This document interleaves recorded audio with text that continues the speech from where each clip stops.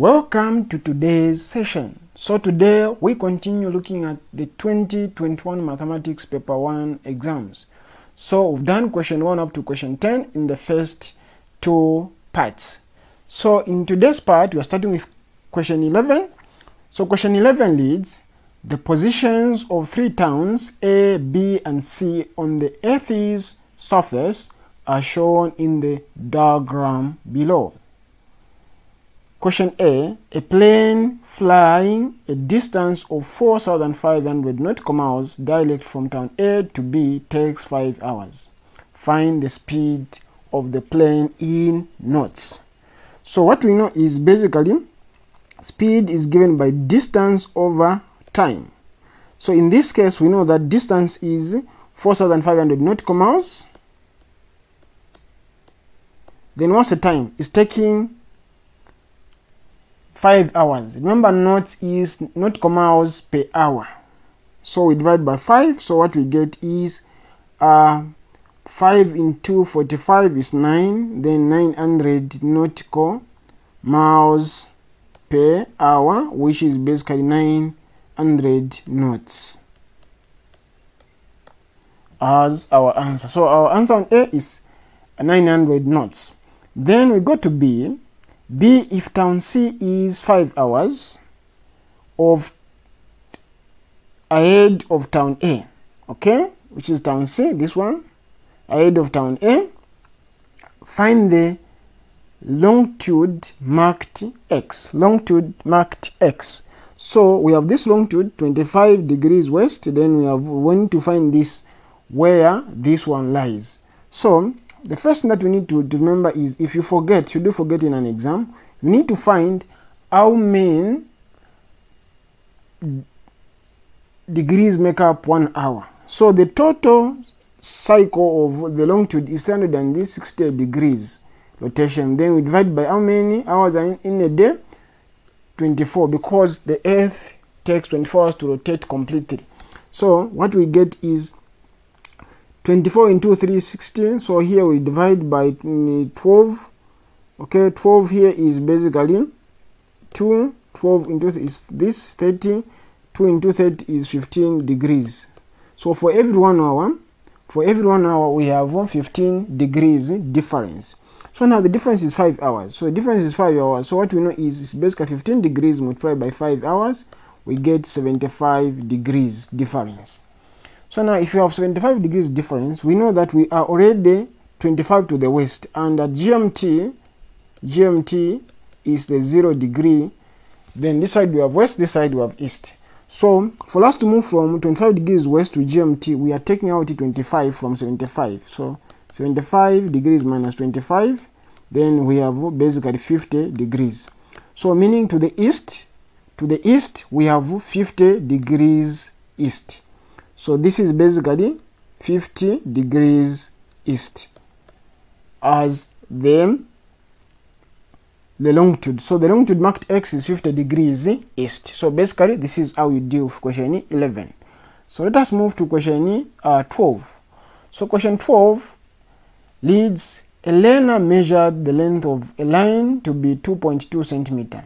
If the actual length is 2 centimeter, find the absolute error. So the absolute error AE is given by the observed minus the actual, then the absolute difference. So when we say the absolute difference, what it means is the difference, whether it's a minus or positive, is always taken as a positive. Okay, so what this tells us, what is the observed? So this learner has measured it to be 2.2 centimeter, when in fact is 2 centimeters. So the actual is 2 centimeter, which is 2.0. So the difference here is basically 0.2. Then this is absolute. So when it's positive, there is no issue. When it's positive, there is no issue. But when it's negative, let us say for example, just for example, this learner instead measured maybe 1.8.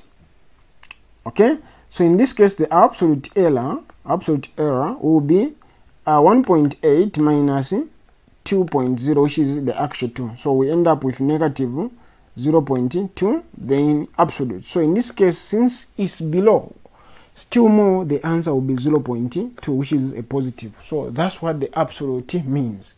Whether it's above or below, whether it's under estimation or overestimation, you take that difference from the actual to be positive. Then let us move to part B, percentage error. So percentage error is given by the absolute error divided by the actual value. So what you are saying, how far by percentage did this error miss the actual mark? So in this case, 0.2 over 2.0 multiplied by 100. So what this gives us, it's giving us basically 100%. So it's giving us basically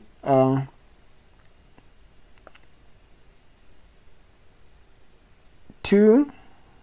So we divide here 2, here we get a 10, we divide by here 1, then this one into is a 10. 10 into 100%, we get 10%. So this runner was above the actual by how many? Was off the mark by 10%. In this case, because it's positive, so it's above, but we are saying this learner was 10% off the actual measurement when measuring. Okay, so that's how we deal with question 11. Let us go question 12. Let us go to question 13. Again, question 13 is a bit different. If someone has a much clearer version, you can still share with me. So question 13 is on the circle theorem. So we have points A, B and C and D are on the circumference of a circle. Okay, circumference of a circle. Then center O such that angle AOC is equal to 126. AO is parallel to DC and angle OCB is equal to 33 degrees. Find ADC. So let me just quickly draw so that you're able to see clearly. So this is the center, then we have that, then we have this line. Okay, then we are drawing this like that, then this one, then this one in such a way that they're like this. These are parallel. Okay, then this is the center. Okay, then we know this is B, then this is C, then this is A, then this is D, then this is the center. Then we are asked to find ADC. Of course, here we've been given this is 33 degrees, then this is 126 degrees. So we can quickly answer some of the question quickly. So what we know is the angle at the center is twice the angle at the circumference. So this is the center, so this is the angle at the circumference. So this angle should be half of 126, which should give us 68 degrees. Okay, then what we know is if that's 68 degrees, we can find this angle this side. So because this is the entire set, so for us to know this angle, we need to know this angle. So to know this angle this side is basically 360 minus 126. So 360 minus 126, what we end up with is basically a 4, then here we have a 5, then we have 3, then so basically we have 234. So 234 divided by 2, we end up with a 1, then 1, then 14, so 117. So what we know is this angle should be 117 degrees. Okay, then if we know that angle, we can know this angle, because this is, if you extend, this is 180. So this angle is equal to this angle because these two lines are parallel. So to find that angle, it will just be basically 180 minus 126, because if you extend this line, it's a straight line. So we get basically 54 degrees. So what this entails us, this lead angle here, this angle here, this angle is basically 54 degrees. If this is 54 degrees, because these two lines are parallel, then this angle should also be 54 degrees. Should be 54 degrees. Okay, then so we've done a number of them. Then question 1A, so A is asking us to find angle ADC, so angle ADC. Angle ADC, we've already found it to be 117. Okay, angle ADC to be 117 degrees. Then angle OCD. OCD, we already found it to be 54. So 54 degrees. Okay, then angle BAO. BAO. So we are looking for this angle. So that's the angle we are looking for. So we know that what we know is that this angle here plus this angle here plus this angle here plus this entire angle here should give us 360 degrees. 360 degrees, because it is a complete triangle. So the angle in a trapezium, which is touching the circumferences, gives us 360 degrees, or in this case it looks like a kite. So what we have basically we have, let us call this angle that we don't know y. So we have y is plus, so we have this 54 plus 117, 54 plus 117 plus, we have 33 plus 54. Okay, 33 plus 54, which gives us basically 87, then plus 68, mass is equal to 360.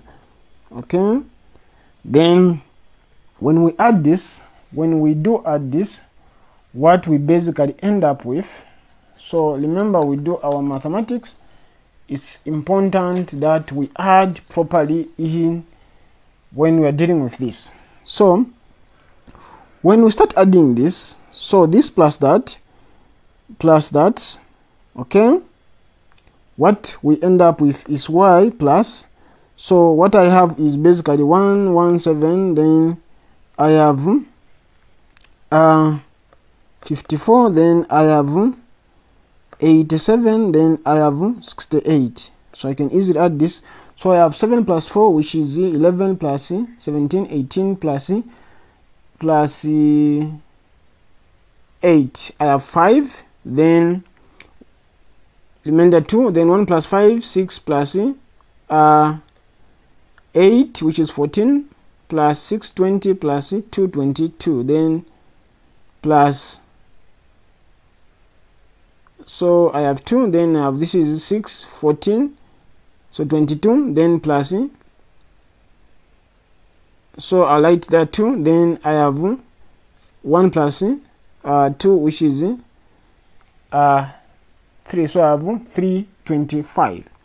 Okay, hopefully I've done correctly. So just to counter check, this is 11, 18, 25, 5, then 6 plus 8, 14 plus 6, 20. Okay, so I have 325. So 325 is equal to 360. So meaning y is equal to basically 360 minus 325. So I end up with y is equal to 35 degrees. So y is basically equal to 35 degrees.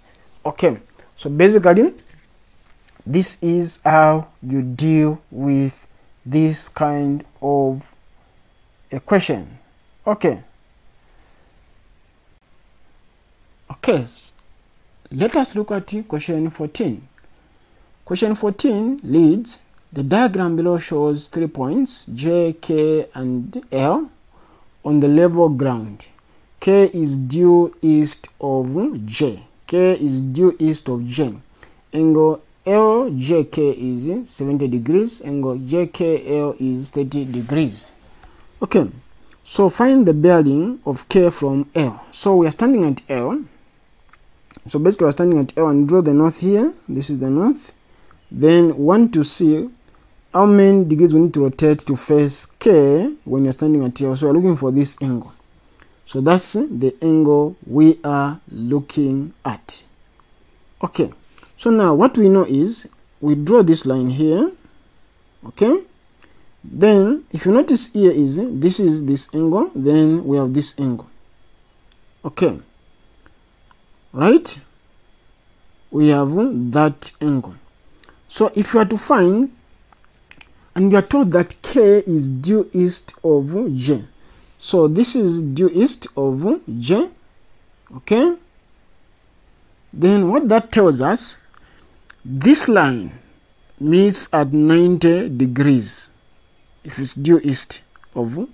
So if we are to find this angle which is equal to this angle, what we need to do is we need to be 90 minus 30 degrees, because this angle and this angle they are the same, so it will be basically 60 degrees. So the bearing of K from L is 30 degrees. Remember, J is here, but we're not told that L is south of J. It's not. But J and K is east of J. So this line, north and this one, they're meeting at 90 degrees. So we know this 90 degrees. If you know this 90 degrees, we know that this angle which remains here should be 90 degrees, because the straight line makes up 180. So it will be, now to find this angle, it will be 90 minus 30, then we remain with 60. So if you stand at L and draw the north, if you are to rotate clockwise to face the line that is going to K, we need to rotate how many degrees? 60 degrees, which is the bearing there. Then J from L. J from L. So J from L, now in this case, so what we have is, we need to know this. So we have this, just to redraw this one, this is 70 degrees, this is 30 degrees, then this is J, then this is L. So this is basically L. Then what we need to know is, we draw a north here, the north, where this angle here is 60 degrees as we found. Then we draw also a north here, okay, where we know that this line is 90 degrees for K to be east of J. Then we know that. So now the question is asking us to find the bearing of J from L. J from L. So if you stand at L here, how many degrees do we need to rotate to face J? Okay, at L. So we know if this is 70 degrees, we can find this angle. So this angle is basically 20 degrees from 90. So meaning if this is 20 degrees, then this angle is also 20 degrees, because the norths are parallel. So to find the bearing of J from L, which is B, J from L, we get basically 360 minus 20 degrees. We end up with 340 degrees. 340 degrees. So that's for 14. So this is how you deal with question 14. Okay, so unfortunately question 15 is very faint. I can't even see, but it's only quadratic, it's only functions. So if someone has a clear version, please, you can kindly share with me, then I'll be able to solve it independently. So for today, this is where we end. We'll pick it up from question 16 up to question 20 in our 4th episode. Thank you very much for joining us today. Till next time, shalom.